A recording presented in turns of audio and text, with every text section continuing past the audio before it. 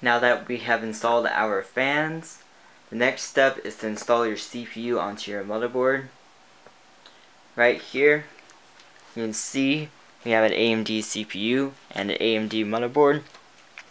Now this is actually a personal first for me for installing the AMD CPU, but it seriously is really actually like different pins. It's no different from an Intel CPU, so it really should be no different for me. See these parts over here, these three things came with the motherboard. These are SATA cables, and we will not need these yet. This is your I/O plate that goes on the back of the PC case, and these plug into the motherboard to connect your pins to the front panel of your case. These you can set aside because you will not need these right now until we install the motherboard. What is best to do before you take it out of this bag is to ground yourself. If you look over here, I can ground myself on this metal, this touch-any metal. Make sure you're not wearing any clothing that'll make static, because one shock and your motherboard could be dead just like that. It's very bad. Just touch some kind of grounded metal, touch like a plugged-in computer, or touch like your anything you would normally get shocked on. To ground yourself, get rid of all that static electricity. Otherwise, you could wear an anti-static wrist strap. In 90% of cases, or more so, 99% of cases, you do not need an anti-static wrist strap. It's just precautious, and if you're really afraid that something might happen. If you go out here, you want to make sure you have an open area. I have my desk cleared off here, so you want to make sure you have an open area to do this. You have a lot of space. Put your motherboard back down on the anti-static bag, so it doesn't like rub any of the back pins on the desk or anything like that. Get any residue of the desk on the motherboard. Make sure your hands are fairly clean and like not super greasy, so you don't get any residue on the components. Here you'll unbox your CPU. So right here, make sure again, and you'll see my how-to videos, that you have a compatible CPU and everything, or how to find your components videos. Let's take that out of your box. This is actually a AM3 CPU, and this is the AM3 Plus motherboard, but they are backwards compatible with AM3 processors. So this is what I will be using right here. Set this to the side. This is your instruction manual. I will not be needing this, but it shows you like different pins and all that stuff right here that you can use. I showed this in the unboxing. Set this to the side. And then in this box is your heat sink. And you want to make sure when you open this up, there's a plastic piece on the bottom of the heat sink. Do not let that come off, because that's covering up your thermal paste right here. This plastic right here, this thermal paste is right, that gray stuff you see right here. You do not want to touch that, get any hair on it. So keep this plastic piece on for now, and just set this off to the side over here, so it will not get in your way. Next, you open up your CPU. You see right here that there are pins. I don't know if that's in focus or not, but they're golden pins right there. You want to make sure do not bend any of those pins. Be as careful as possible not to touch the pins. You'll also see before you actually open that, you will want to go right here, and actually there's this little lever that's on the side of your motherboard. This little lever right here is actually a lock for the CPU. It moves, if you can see right here. It's moving. Let me get my hand out of the way. You can't, I don't know if you can see on the video, but this plastic piece right here moves. It locks the CPU in place. When it's up, it's unlocked, and that's where we're gonna have it for now. Now we're going to actually take out the CPU out of this case. You can just like move the sticker over to the side. On Intel CPUs, there's actually the pins are right here. So you're going to want to make sure not to bend any of those pins, and there's usually a plastic cover that goes over it. You will take off, that kind of looks like this, but you'll take off and you see all the pins right here on an Intel CPU. On an AMD CPU, however, is this specific one, you have like a styrofoam piece right here that goes over, and you see all your golden pins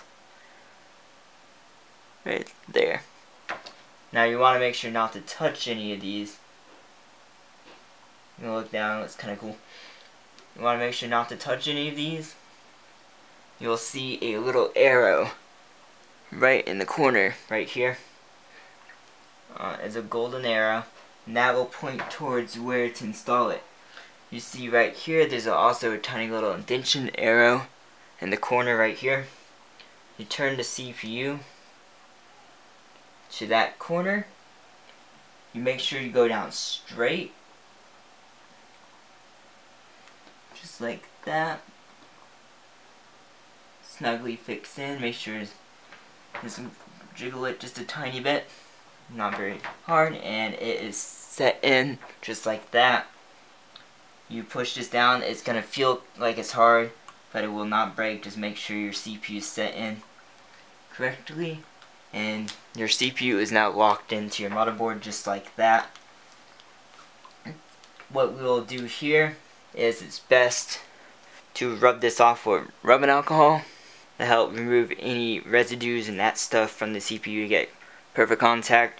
But in the case of just using a stock heatsink, it really, and you're not overclocking, because it's mostly clean anyway, it's really, I mean, it's a tiny bit of residue.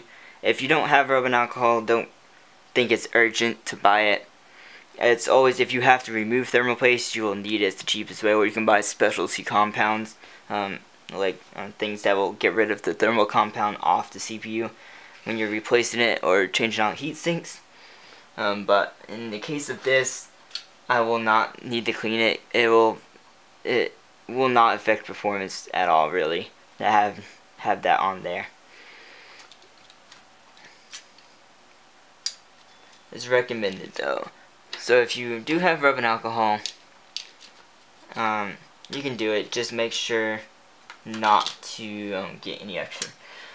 Okay, now that we have the CPU here, CPU heatsink, see right here, and the AMD is a little bit different in the fact that it has these pins on the side on the heatsink and this plate that's already pre-installed on the motherboard.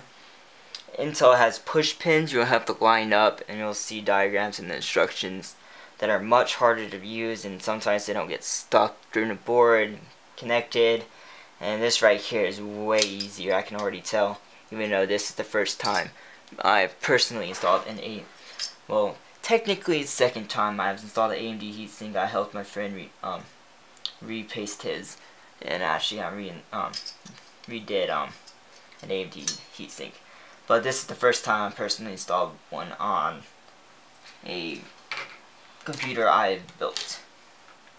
We want to line these up. I don't think it goes any specific way. Next, you want to line. You have these little sockets here. Pretty self-explanatory. Make sure those are on the right side, just like that. And it appears they are. I don't think it. You'll probably turn it this way and it wouldn't matter either. But I'm gonna actually probably go this way because the fan as well, like installing the fans, you want the wire on whatever side, so you can wrap it around your fan like this, and less wire clutter pretty much. But now I'm just gonna set this down right here. Make sure you set it down even.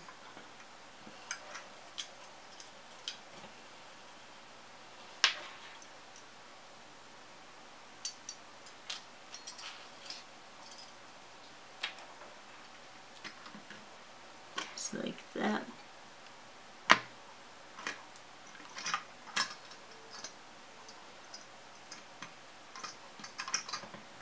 Get this up.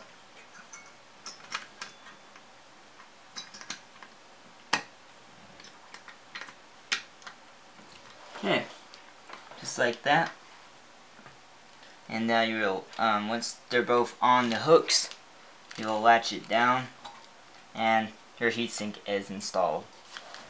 Just like that. Make sure it doesn't wiggle any, and it's very secure on there. I gotta say, AMD's heatsink much easier to install than Intel's. heatsink, stock heatsink, which is good for the novice computer builder if you're watching this video. Just kind of like wrap these cables up. I guess you can tape them or zip tie them or stuff them behind the motherboard once you're done. But right there, that's how you install your CPU into a motherboard. If you have any questions, please comment below and continue on to how to install your motherboard into your case.